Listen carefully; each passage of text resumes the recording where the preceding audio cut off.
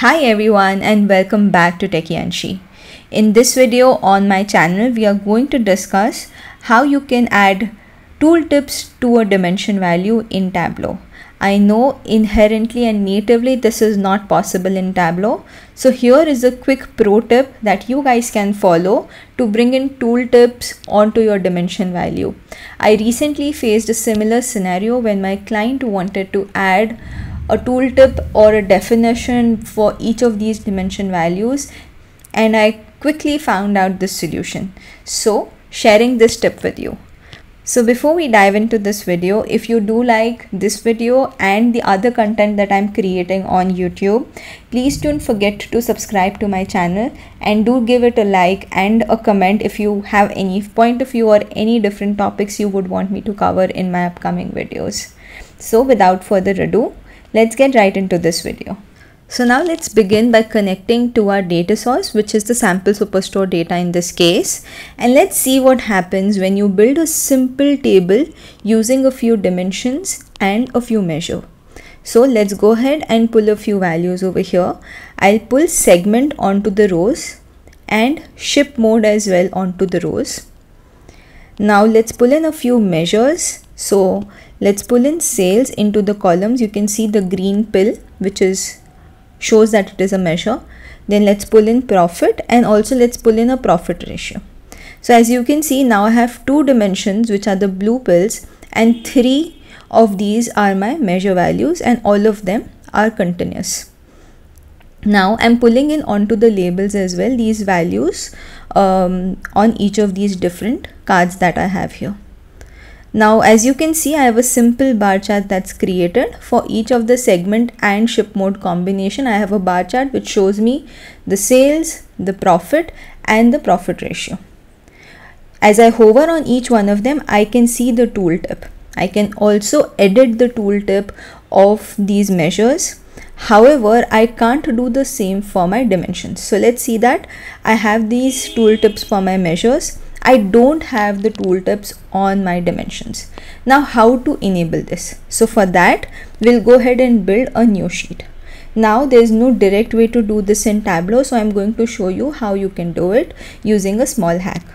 So what I'm doing here is again pulling up the segment and the ship mode onto the rows, and I'll create a quick calculated field called as min of 0. You can create any placeholder, right? Right now I'm creating min of 0 as a placeholder. This I'm going to pull it into the columns, and the number of columns you have in the table should be the number of times you'll have to replicate this field, this placeholder, into the column shelf.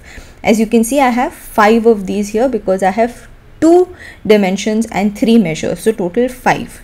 Okay, so for the first one, I'm converting it to text and pulling in the segment onto the text. As you can see, there's a text value. Second, again, I'm converting it to text and pulling in the ship mode onto the text. So my first 2 columns are created. Now on the min 0 of 3, I want to have the sales value. So I'll go ahead and pull in the sales value into size, but before that, we should change this to a Gantt bar. So once you change this to a Gantt bar, pull in the sum of sales onto the size shelf. Similar to what we just did for the min 0 of 3, we'll do the same thing for the 4th and the 5th marks card. So I'm pulling in the sum of profit onto the size and changing it to a Gantt bar. Similarly, pull in the profit ratio and change it to Gantt bar. Okay, so these are now my 5 total columns that I need on my table.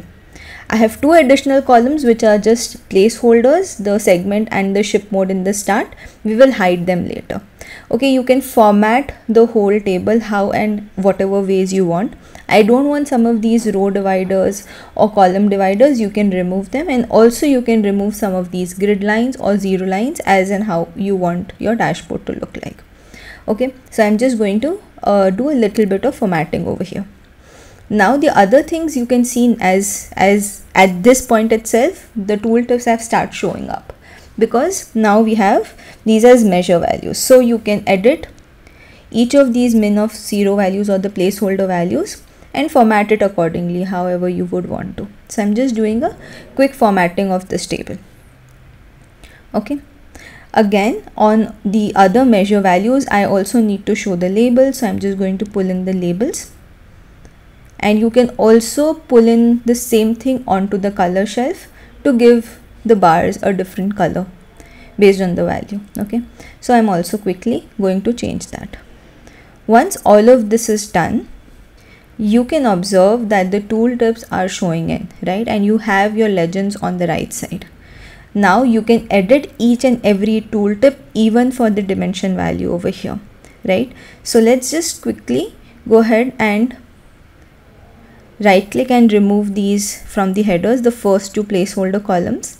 Okay, and now since we have these new columns that we just created, you can see the tooltips on each one of them. You can format them as in how you would want to. So let's also include some grid lines over here so that it gives you a table-like effect. Now you have your segment, your ship mode, and the 3 measure values. Now since our table is created, let us see how we can edit each and every tooltip that we have on this table. Okay, so for the first marks, you can see there is segment and ship mode on the tooltip.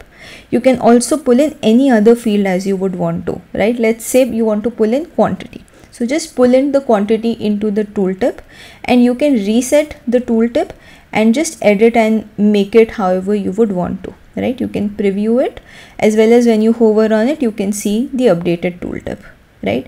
You can also give it more formatting. So for example, you want to say the segment of this row is something, so you can put in that value, and even format the color and the size of the font over here, right? So I'll just also do a quick few formatting things to show you how the tooltip would look like.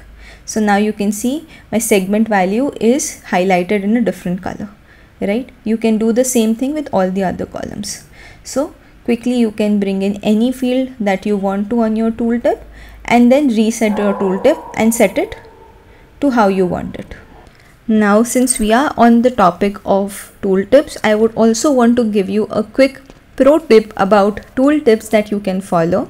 So basically on a tooltip, you can also include a chart or a sheet which you have already created. So you just have to go to insert sheet and pick the sheet that you already have. That way you can include that sheet when you hover on a particular field on the table, right? So that's a quick pro tip for you guys. You can follow it. If you don't need it, you can just go ahead and remove it from your tooltip as well. Now that we've figured out how to create a tooltip for a dimension, let's pull this sheet that we just created onto our dashboard. As you can see, our sheet is over here. You can fit it to an entire view, and you also have your legends on the right. Now I want to use this as a grid table. However, if you see, I don't have headers over here. So in order to have headers, right now you can see there is something on the bottom. So you can change these axis title and put it as in how you would want to. So you can name these as segment, then you can call that a ship mode, sum of sales, sum of profit, and your profit ratio, right? So all that you need to do is right click on each one of them, edit the axis, okay? Then you will go into tick mark, select none for the major and minor tick marks, and change the title. You can also uncheck the automatic over here. That will also enable if there is any change that's happening to the table, it will not go through, right? Now this is how each and every title can be at the bottom of your dashboard. However, if you want it on the top, you can just go ahead and hide the header, and I would say include a horizontal object on the top of the dashboard. In that you can bring in various text objects which are your headers. So right now I'm pulling in the segment. Now similarly you can go ahead and pull a text object, again call that as ship mode. Next again one for sales. You can edit and format the headers. Another one for profit ratio and profit. So once all these 5 headers are there, you can format each of them and center align them. So just go ahead, right click, format text object, and align them to center for all of these different 5 headers. And you can also select the outer container of these and then make sure that they are distributed evenly.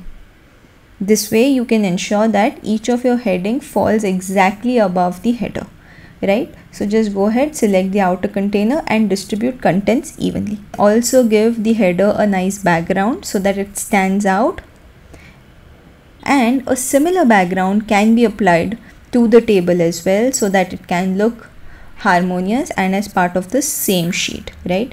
So just go ahead, select the whole container and give it the color of your choice. Finally, our table is ready. This table enables you to have any tooltips onto the dimension as well as your measure values, right? Which is not possibly natively available in the Tableau software. You can add in definitions or any kind of different measure values onto your tooltips as per your use case. I hope you liked this video and learned something out of this. If you did, don't forget to hit on the like button and do subscribe to my channel because I keep coming up with a lot of tips and tricks that can help you on your Tableau journey. Again, thank you so much for watching this video and I'll see you on the next one. Bye bye.